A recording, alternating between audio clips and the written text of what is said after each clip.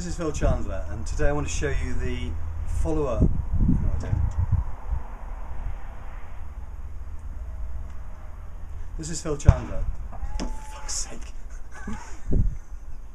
All we need now is a couple of cows to walk past. Here. This is Phil Chandler, and I'd like to show you the feeder arrangement in the end of a hive. It's a nice simple way of setting up a feeder for maximum flexibility in the end of a hive.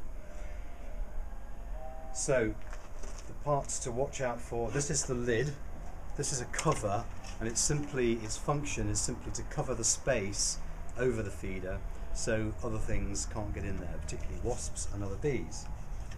So it's just a simple piece of plywood. It happens to be 100mm wide, and it's the length of the top bar. So leave that aside, and if you'd like to bring that camera a little bit closer. Inside the feeder you can see there's 3 jars. Jar number 1, jar number 2, jar number 3.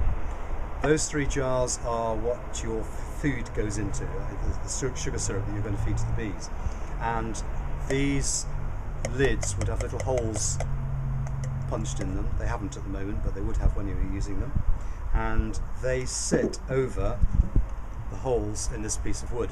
This is plywood, and it's cut to a length such that when it's dropped into the hive there's plenty of headroom for the jars. Okay, so those 3 jars go in there on top of those holes, and the follower board has a hole in it down there, so the bee's going to go through this hole underneath and take the food that's dripping down from the lids on the jars. Now the crucial thing with this arrangement is to make sure that the holes in these lids are not too big and not too small.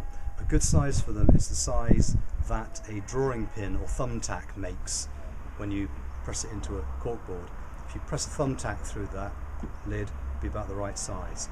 You can experiment with different sizes of punch or nail or whatever to make the holes, but it should be that when you fill that with liquid and turn it upside down, you'll get you might get a few drips initially, but then it'll stop dripping and you'll get little beads forming on the holes, and that's how it should stay. If you hold it steadily like that, and that's held in by atmospheric pressure, of course, holding the liquid in place in the jar, and the bees can then come underneath up through the hole and they can drink from those drops as it comes through.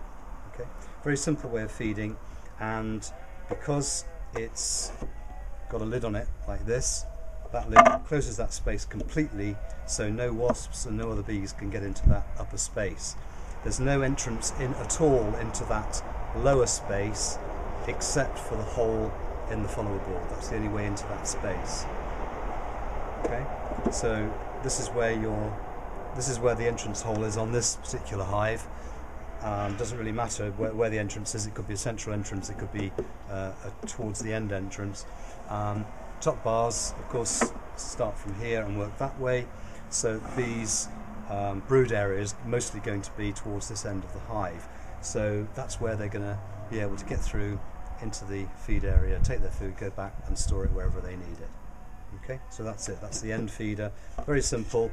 Just that part, the 3 jars, and that part. That's the only woodwork you have to do. Those 2 things there, and make sure you have a hole. Possibly more than one hole if you prefer, in the end board, in the end follower board should I say, so the bees can reach the food. And that's the whole thing.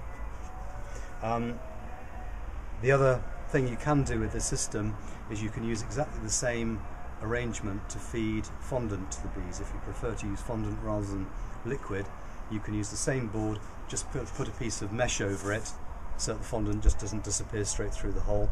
Piece of coarse mesh over the top here, put the fondant on top of the mesh, maybe put some cling film or saran wrap, I think the Americans call it, over the top of it to stop the water evaporating from the fondant. But that can go in exactly the same way inside the hive. Make sure you've got a cover over it, nothing else can get in there. Okay, very simple way of feeding bees. Okay, that's it, thank you.